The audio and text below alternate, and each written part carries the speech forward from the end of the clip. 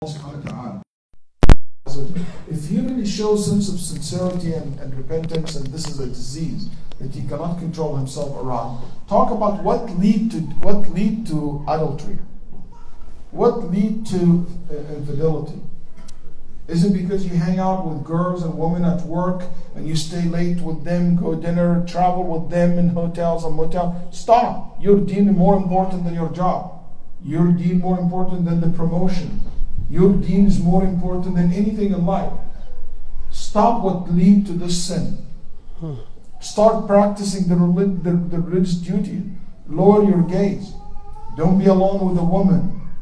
Don't have an intimate talk or any kind of flirting.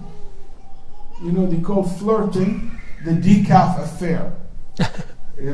It's unfortunately a common thing. People like to flirt, and flirting lead to what's next. وَلَا يَخْضَعْنَ بِالْقَوْلِ. Also, make sure that you don't touch someone with lust, with sexual lust. Don't look at awra of someone. Lower your gaze. Learn how to do that. So when you start doing these things, you stay away from it. So if you see your husband really want to change, help him to change. I wouldn't advise you to divorce him and such things. Help him to change. Even if he goes back to it, but you see that he's really sincere, I will say you have every right to divorce him at that time. But if you want to stay in the relationship to help him, that's fine. But with one thing, make sure that he will not bring diseases at home, like sexual transmitted disease. Wallahi, you don't know how hard this on me. When I saw a sister, she's full hijab, and she has AIDS. AIDS. And sexual transmitted disease because of her husband who brought it to her. That's something like very hard. And I only got once an incident like that I dealt with. But it is hard because she's a pure woman, and you know what? Her children will be affected by that if she gets pregnant. So this is a serious issue. So make sure that he is clean. He's not like transferring diseases, and that's absolutely right to ask for medical check before marriage. Before having a relationship with her. So this will be my advice in such cases. And since I mentioned the medic, I always recommend every single one of you, if your daughter or you're about to get married to someone, make a medical checkup. In Malaysia you cannot do that without checkup. In Saudi Arabia you cannot. In Qatar you cannot. In most of the country, in UAE you cannot. In Egypt I heard even they're going to start doing that as well. A medical checkup before you get married. The court will not process your paper. That's good. Which is, I think, it's a very, in community we should encourage people to do that. There's nothing aib or shame to say. It's not about sexual transmitted disease only. So many diseases actually, genetic diseases also can be a problem before you're getting married. And you don't know people's past and stuff. Jazakallah khairan, Shaykh, alhamdulillah. The issue of divorce, mashallah, have lots of other things. What will be, Shaykh, the rights of the children during or after the divorce? As I said, if you go read the AMJA document, you'll see about the custody and about all of that. But we are talking here about emotional rights, about the financial right as well. So, first of all, the husband is responsible financially for supporting the children and the mother who's taking care of the children during the waiting period. And if there is a prenup or conditions put in, has to be fulfilled. But what I would like to say, it depends how old your kids. But if your kids are like 8 years old, 9 years old, I highly recommend that you talk to them. You start talking to them, telling them, hey, it looks like me and the mom and your mom, maybe we're not gonna live together anymore, but we still good friends. I promise you that I will always be here. We're gonna have like a new type of dividing the time between each other, and you have to make that talk with them. I recommend that you ask therapists, people specialize, and we have plenty in the community in children's psychologists and therapists, that they can help you to do that, to talk. Research on the internet, there's a lot of even key words, how to have a conversation with your child about divorce. And you will see plenty of information online to help you that. But I'm in favor of being open. If the divorce happening, absolutely, to speak to them, especially if they are 9, 10 years old, 11 years old, and older, obviously. Absolutely. If it's not 100% sure, don't involve them. This emotional real cost between you and your wife, don't involve them in the thing. Make sure that you don't fight in front of your children. 80%, more than 80% of the people who are witness domestic abuse and fight at home, they will do the same when they grow up. Yeah. So be very careful when you talk in front of the children. You don't get these things. And if you get divorced, don't ever, ever say, it was your dad. He was the nasty one. He is the one. Don't ever raise your children to hate their dad. Don't make them hate their mom. It didn't work out, alhamdulillah. You know what? She's your mom, he's your dad, and so forth. Unless there is something like major, and unfortunately it exists, which is abuse to the children. And I mean by specifically sexual abuse to the children by their own parent, which exists in our community. And I dealt with cases, not one or two, in our community. Few. Yeah, and it is unfortunately like we are like the society. So in a case like this, there's a completely different, basically psychology behind it, different advice I would give. But since it's not a common thing, I'm not going to talk in details about it. Yeah, so inshallah, to wrap up, because there was someone from online, he made a comment about, most of the lecture were geared on how to get married and all of that, not to maintain the marriage. And I would respond by that because, it all starts from the beginning, right? If you make the choice right, then we are saving the next generation. Now, maintaining your marriage, we actually mentioned it, and the Sheikh mentioned it more than one time about education. Please learn the fiqh of marriage. في الفقه كتاب اسمه كتاب الخطبة والنكاح والطلاق والرجعة. In our fiqh, in our Islam, there is that section. You are about to do business, you always worry about halal and haram, right? You want to buy a house, you ask the shuyukh about it. You wanted to do something, you always want the Islamic way. That's great. How about marriage? We do the same thing, right? We do the same thing. You want to maintain your marriage? Start by being educated about the rights and the duties of marriage. Even if you're married for 40 years or 50 years, study that now. There is a course, fiqh of family. There is the fiqh of love in al-Maghrib, fiqh of family al-Mishkah, save this house. Those kind of courses should go to it. Husband, wife, children, in-laws, fathers, mother, everybody. Get the books and read and ask your shuyukh. Go to the Amja website. Get educated about marriage and divorce. It cannot finish in one night, my brothers and sisters. Wrapping up this beautiful session of tonight, it cannot finish in one night. There is no magic pill. There is no switch on and off kind of thing. It is a maintenance. Please, inshallah, start tonight a new covenant with your spouses, right? Talking to each other openly. And as I always say, learn how to apologize. Please, start by that. Say it, inshallah. Say it, I am sorry if I hurt your feeling in the past. Say that tonight. There was an experiment, Sheikh Waleed, somebody sent me like two days ago, bringing couples who are married for a long time and couples who are medium, couples who just married. And the experiment is like this. You stand in front of each other and look in each other's eyes. Most of the people, they don't want to look into each other's eyes. وقفلهم كده قصاد بعض. And they said, just look in each other's eye. And everybody's like, she's telling him, look at my eyes. And he's like, looking somewhere else, right? Then the next step, say something. Say what you feel. And then the third step, just give a hug. As the Sheikh was starting, you feel that you're the man, you're providing. I'm doing everything I can, What else you're asking? So that's the whole point. When was the last time that you looked into your spouse's eye and see what color it is? Without the contact lenses. So just do that. Subhanallah, Rasul sallallahu alayhi wasallam used to drink from where Aisha radiallahu anha drink. Used to we talk about those things, but we don't do it ourselves. You know, let's buy flowers, inshallah, with this Saturday or Sunday. Let's all go get flowers and give our spouses. How about that, inshallah? They say love is not words; it's the action that show our caring. Yeah, that's what love is. It's about this little act of caring and appreciation. And Nabi Sallallahu when he married Safiya and she wanted to ride the camel, and Nabi Sallallahu Alaihi Wasallam, he put his thigh for her. So she put her feet on the Prophet's thigh, then she climbed over the camel. In modern days, what do? You open the door. Pull the chair for her when you go to the restaurant. You know, mashallah, he said open the menu and she didn't even sit yet.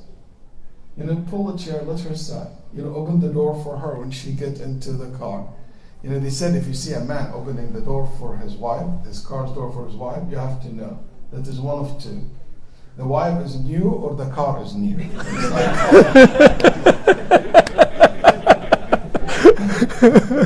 I just Alhamdulillah. Joke, but there's one thing before we leave. I yes. really think it's very important to mention. It has nothing to do with the marriage or divorce. My dear brothers and sisters, you know that this is an election cycle, and this is a very vicious, terrible election cycle that we have. Before Muslims, like secondary thing, but Muslims in this elections are the issue, or one of the issues that people fight over us and talk about us. And it's such a shame that we have nothing, if we act as if we have nothing to do with what's going on. And we don't ever feel that there is a duty upon us as Muslims and upon the Muslim community to show up and to make sure that our voice is heard. I don't care who you vote for, but what I care for, that your vote counts. That people know, because that's what it is. That basically those who vote, those who show up, those who are named in the ballot, that we know this is the community that is respected. This is the community that politician cares for. If we talk to any congressman or any senators or anything that we want to make real change, changing is not going to happen through violence, through blowing up things, through killing. It's not going to make any change. Change is not going to happen through whining. Changing is not going to happen through basically crying and complaining. Change will happen when we active. We're not going to be able to make a quick change. We are a community who are very small in number and very far away from that place of influence. It doesn't make any sense, because you know what, you get active this year and you go vote, you think you're going to change the American foreign policy, which has been for the last 200 years or 100 years. You can't expect that. It's going to take time, but we have to start at one point. You know, in America, voting, what you see today is the result of a very long history. It started in 1607, I believe, when in Jamestown, when first Voyager came and settled in Jamestown from England, one of the first things they did, they elected someone among them. Then elections went through so many stages until what we see today. For many years, not all Americans were able to vote. Just read a little bit about history of it. In order for you to vote, not only black not allowed to vote, a lot of white were not allowed to vote. Because in order for you to vote, you have to be a landowner. Many people don't own land. Why? Because who control the politics of the country? The rich, the landlords. Women were not allowed to vote for a very long time. Then, after the law changed and allowed black and slaves and former slaves to vote, you know what? We got all these loopholes in the voting. Literacy tests, religious tests. In Connecticut, Fremont, all these northern states, and in the South, at Georgia, and many places in the South, it was in the law, says you cannot run for a public office unless you are what? Protestants, Christians. And religious tests, if you're Catholic, you're not allowed. Until very recent case, like 200 years or something like that, Jewish were not allowed to vote in Connecticut. You know what? Even Connecticut, a lot of Jews. Because they said one of the conditions religious test, one of the conditions to vote or to run for public office, you have to believe in the hereafter and resurrection. And Jewish, they don't believe in hereafter. So they were not allowed to run for any office until that law changed. So there is like a lot of loopholes will exist until, you know, the Selma March with Martin Luther King, and became even a movie and became very famous incident. Why I'm saying this, because what you enjoy today is the result of so many years of struggle. You know what? We have it easy as a Muslim community. But all what you need a dedication. You need to take this serious. You need to make sure that our voice is. I'm sorry to hear still the Muslim community talk about, is it allowed to vote or not? I'm sorry that this is how low our level of conversation is. Not because knowing halal haram is something bad. No. But this is something we should learn a long time ago. There is not a single, I want to make this clear, because there's some people online fool the Muslim community. There's some young people and young men and women who do not have clue, okay, about what they're talking about. They come and say, it's kufr, it is this, it's that. Where are you coming from? That not a single Muslim fatwa council in the whole entire Muslim world, not a single one, starting from the biggest and the most elite one, which is under the Muslim world tide, the jurist or Majma' al-Fiqh al-Islami, Tabi'at al-Islam, which is the most prestigious one, all the way to all these small councils of fiqh and fatwas, like the one we have in Americas and Europe, all of them across the board, from all the way Japan, all the way to here, through the Middle East. They said, in the non-Muslim country, we encourage Muslims to participate in voting and to make sure that you know how to vote. You know, the conversation should not be about, I'm allowed to vote or not. You know what's the conversation that we should have as a Muslim community and we should talk about? It's about think higher than that. We should start raising issues and talk about issues like the registration vote, the ID that is request for vote. Because 25% of eligible voters in America, they don't carry an ID, or 11%. And 35% of the 11% are from one segment and one community in America. That's why you see people furious about the African American votes being blocked. Mm. You know, we should be starting a conversation to say why someone who served a sentence in jail is not allowed to vote. He did his duty, he got his punishment. Why would you prevent him from his right to vote? While so many countries in the world allowed even prisoners to go on to vote. We should be contributing to a more intellectual conversation in this area. We should start questioning why our senators and congressmen act like kings, have unlimited terms. Some of these senators and congressmen for 40 years in power and 30 years in power. We should start talking about things like that. That lobbying for some change in our electoral vote system, and we have a very interesting, I'm not taking one position or another, but what I'm saying, that's what I expect our community, you guys, very well-educated community. That's the type of talk that we should have. That's the type of conversation we should have. We should move ourselves ahead of this, stagnant situation that we are in. Oh, it's going to vote important or not. I understand. In Obama, when he ran for president, what was 2008? That was the highest ever turnout in voting. Okay? And since 1960. This one is going to be higher, inshallah. But still, at that year, which is the highest in modern days, you still have 4 out every 10 Americans showed up for vote, and 6 stayed home. Mm. We have a good chance. We have a good chance. We should, when it comes to voting, we have to take this serious. And if we want to have a respected future for our community and our society, and because that we owe this country. It did so much good to us as individuals and community members here. We owe it to make sure that this is going to run in a good way, and it will affect a lot of other places in the world as well. You know why bad officials are elected? When good citizens don't vote. That's why bad officials are. We should talk about the money and how to play but we cannot open our mouth and speak about anything of these issues if we don't show up to vote. You have no right to speak about anything of this area as a community, and you have dared to talk about it if you don't even vote and you don't go show up for voting. I attended a fundraising, like special fundraising in one of the people's house. And one of the Muslim community, I know him. He makes a lot of good amount of money, mashallah, may Allah give him more. But he wrote a check of $23. You want people to care about your community for your $23 check? You know what they say about money when it comes to politics?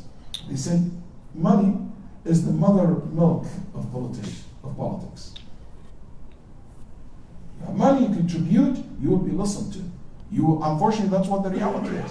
So we have to take this serious, and I hope early voting starting in 24th, this Monday, 24th, and it will continue all the way to November 4th. November 4th. So you have all this in early voting. You can go and vote. Make sure that you do local politicians. Way more important for us than even the top one in the list. The one who runs basically your city, the laws. If you don't want to run, you don't vote for anyone. There is law and amendments. You need to vote in it, study, learn, do your civic duty. I'm sorry I took any time from you, but I feel this is like wajib al-waqt. This is an important time because of the time that we are in here.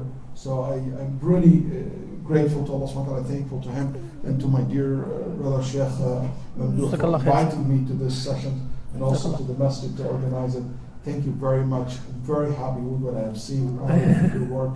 Allah subhanahu wa ta'ala bless you, and hopefully inshallah we'll see you soon. At the end, we thank our dear beloved Sheikh, Dr. Waleed Basyouni, Jazakallah khairan, for making the effort, driving more than 1 hour to come here, getting stuck in the traffic. Inshallah, there will be dinner served at the end. Inshallah, this is just the beginning of a series of lectures. Inshallah, the ulama and the scholars of Amja would be here, one after the other. Inshallah, I'll make sure of that. Coming, inshallah, and having those lively discussions. Please, inshallah, participate in this jama'ah, participate in the masjid. Always check our news. Always go to the Amja website, read the latest papers and the research of the shuyukh and the fatawa. Jazakumullah khairan wa sallallahu ala Muhammadin wa ala alihi wa sahbihi wa sallam. Walhamdulillah rabbil alamin.